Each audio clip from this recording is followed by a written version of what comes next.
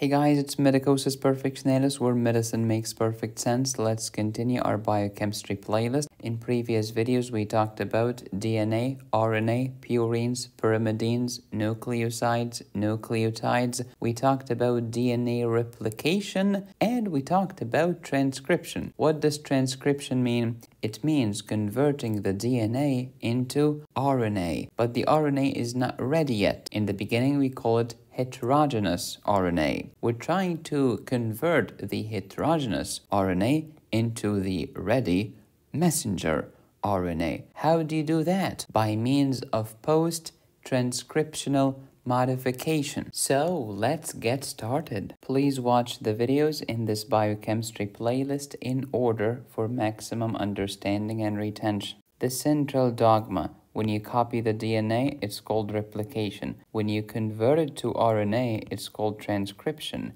In the beginning, this RNA is heterogeneous nuclear RNA. It cannot leave the nucleus until it matures and becomes mRNA. How can we mature it into mRNA? Post-transcriptional modification. To convert it from heterogeneous nuclear RNA into messenger RNA, which will take the message from the nucleus, and since it's now mature, it can survive alone in the cytoplasm, so it will exit the nucleus through the nuclear pores, and it will reach the cytoplasm to find the ribosomes so that we can translate the message into amino acids, proteins, and then post-translational modification to get the end result ready for your body to use. What is transcription? Transcription is to take the DNA and to convert it into RNA. In the beginning, it's heterogeneous nuclear RNA, and then it will become messenger RNA. Remember that we started with a DNA coding strand, the original one, also known as the sense strand. Then we copied it into DNA template strand, also known as antisense. And then you take the DNA template and make it into RNA by a process of transcription. Who's the hero here? DNA dependent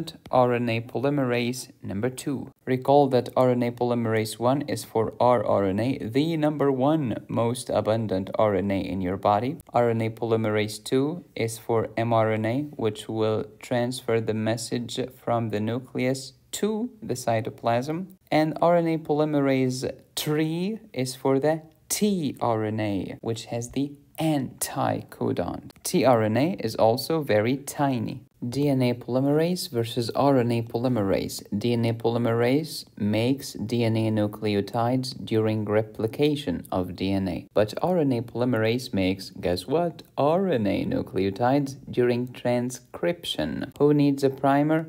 DNA does. Who has proofreading capabilities? DNA does. Okay, so after replication, transcription, we have this heterogeneous nuclear RNA. Let's convert it into the mature messenger RNA, which can leave the nucleus and go to the cytoplasm. How do you do this? Post-translational modification. What do you mean? I mean 3 things mainly. Number 1, splice the bad guys out. Who are the bad guys? The introns. And then step 2, add a cap at the 5' end. Step 3, add a tail at the 3' end. The tail is at the 3' end. We're done with transcription. Now let's make the mRNA mature. Here is the heterogeneous nuclear RNA, immature. Why do you call it immature?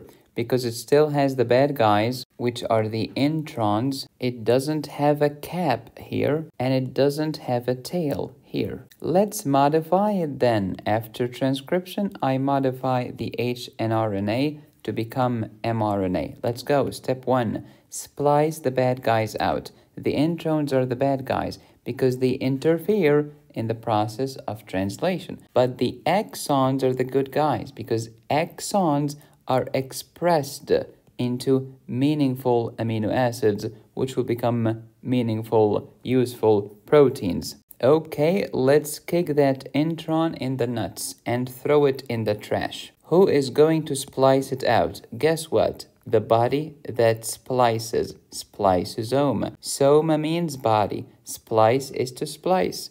Where do you cut? A splice site here, near the 5' end, and a splice site here, closer to the 3' end, so that I can excise and remove the intron and then throw it in the trash.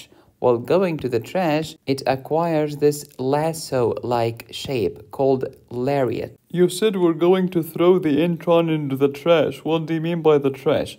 I mean the nucleus, because the nucleus will degrade that intron, because we're still in the nucleus, remember? Eukaryotes are amazing. They have gazillion proteins. How did they manage to produce such a variety of different types of proteins, even though we have a limited number of genes? The answer is alternative splicing.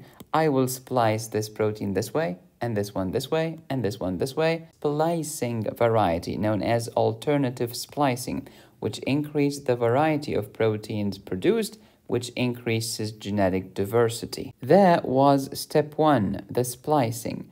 Next, let's go to step 2, adding a cap at the 5' end. Hey son, you've been dating this wonderful lady for a while. When are you going to put a cap on it? I mean, to put a ring on it. Haven't we heard this before so many times? He's going to put a ring on it in a 5-star hotel. That's rich. Yeah, just like 7-methylguanylate triphosphate cap.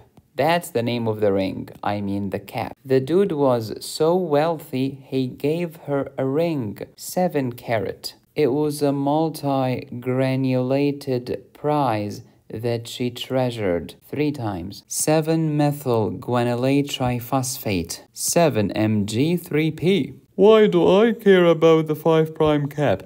It protects the mRNA from degradation. Oh, that's amazing. And it is recognized by the ribosome as the beginning site, so that the ribosome can start here at AUG, not anywhere before it. We start here, baby, at the cap. And AUG will become translated into methionine. And that was the second step. Third step, polyadenosine tail. Let's add a tail made of adenine, like gazillions of them, at the 3' end, which is here. Remember that the tail is at the 3' end, and this was step 3. After splicing and capping, we need to tail. Why should I care about the polyadenosine tail? For 2 reasons. Number 1, it also protects mRNA from degradation. Number 2 is an amazing story. Think of your mRNA as a time bomb. You know the time bomb? As time passes by, this wire or cord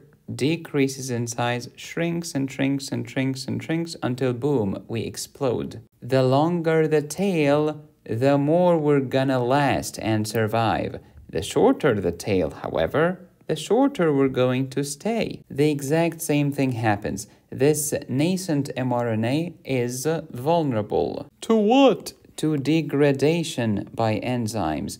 But the tail is protective because the tail buys us time so that the mRNA can last long enough to be translated. Without the tail, the mRNA will be shortened quickly and will be eaten quickly by those degradation enzymes, which means the longer the tail, the longer mRNA is going to last, because now it takes longer to degrade all of this long tail, which means the greater the protection for mRNA, which means, lucky for us, you're going to translate your mRNA into meaningful proteins. Quick review. Recall that sickle cell disease was a missense point mutation, but cystic fibrosis disease was a frame shift mutation, namely deletion. Beta-thalassemia, however, is a splice-site mutation. It's a spliceosome defect. To learn more about beta-thalassemia, check out my hematology playlist here on YouTube.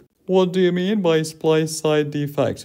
I mean, I could not splice the bad guys out, which means the introns are going to persist in my RNA, interfere with protein synthesis, which means I'll be unable to make proteins, namely beta-globin. That's why we called it beta-thalassemia. Beta, because we have a defect in the beta-globin protein. Thalassemia. Emia means blood because it's an anemia. It's a blood disorder. Thalassus means sea. referring to the Mediterranean Sea, because beta-thalassemia is relatively more common around the Mediterranean, including my home country, Egypt. Mild beta-thalassemia is usually a splicing defect. Blame the spliceosome. Severe beta-thalassemia, however, is usually a nonsense mutation, which is a point mutation, which gives us what? Stop the nonsense. Stop codons, such as UAG, UAA, or UGA, which leads to stopping, cessation of protein synthesis, and I will end up with defective beta globin. If I have a problem in my globin, I will have a problem in my hemoglobin. Watch my previous biochemistry video on cooperativity to learn more about your hemoglobin structure and function. If you like this video, I have many premium courses on my website, such as this general pharmacology course, which teaches you about pharmacokinetics and pharmacodynamics. If you want to learn about your kidneys, proximal tubule, loop of Henle, distal tubule, collecting ducts, titratable acidity, clearance, micturition, etc., download my renal physiology course at medicosisperfectionalis.com. Thank you for watching. Please subscribe, hit the bell, and click on the join button. You can support me here or here. Go to my website to download my courses. Be safe, stay happy, study hard. This is Medicosis Perfectionalis, where medicine makes perfect sense.